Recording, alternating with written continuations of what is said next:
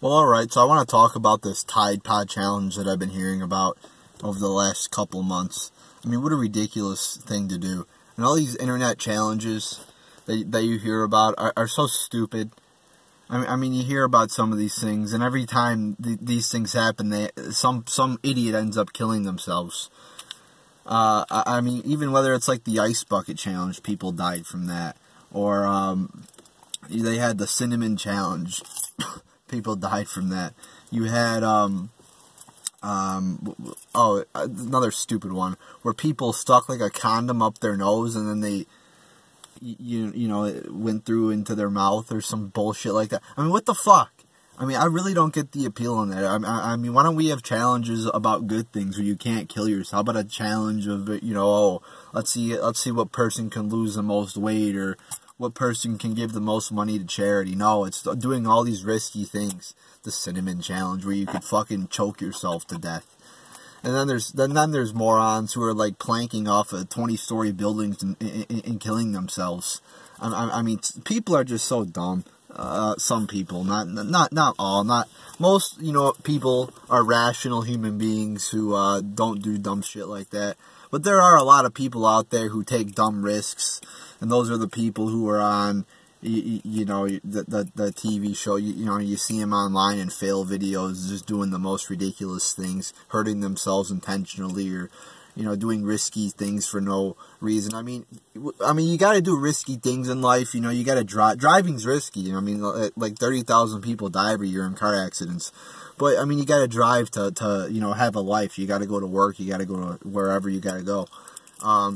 But then so you already have enough necessary risks you have to take as a human being. First off, but don't compound on those risks by doing dumb shit. And then I see online articles about this Tide Pod challenge where newspapers or media organizations are like, well, Tide isn't taking these dangerous chemicals out of their products. Nor should they. Just because there's a bunch of dumbasses out there, Tide should change their formula, should change their product, and take chemicals out because people are misusing it, knowingly misusing it, and being dumb fucks. I mean, it's so stupid how, there's a lot of dangerous shit in Tide, but it's not meant to be eaten. It's not meant to be an edible product. I mean, I just can't fathom this. And you got people doing this, all these challenges, all these fucking challenges. Like when I was in 6th or 7th grade, you didn't have this shit. I mean, you didn't have all these, it's a challenge too, a challenge. So if you don't do it, you're like a loser or something. If you actually want to live and not put your body at risk for death or injury, you failed the challenge.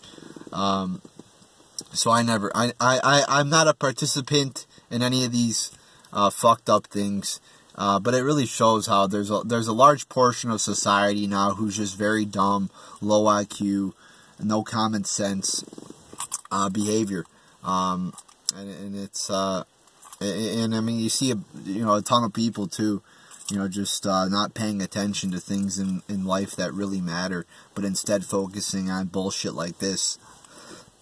that doesn't matter. So there you go. And I really got mad again when I saw an article online that said, well, Tide's not, Tide says they're not taking, the bad shit out of their product. Like somehow implying this is all Tide's fault for putting, and then what's going to happen? They're going to take the shit out of their product. And then it's not going to work. Then you're going to have dirty fucking clothes, people. So you could thank the dumb fucks who are eating soap, eating chemical soap.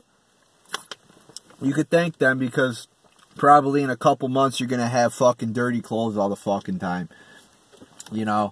I'm just going to go inside right now and pop a couple Tide Pods. Yeah, that's really smart. So there you go, people. That's all I got to say about that.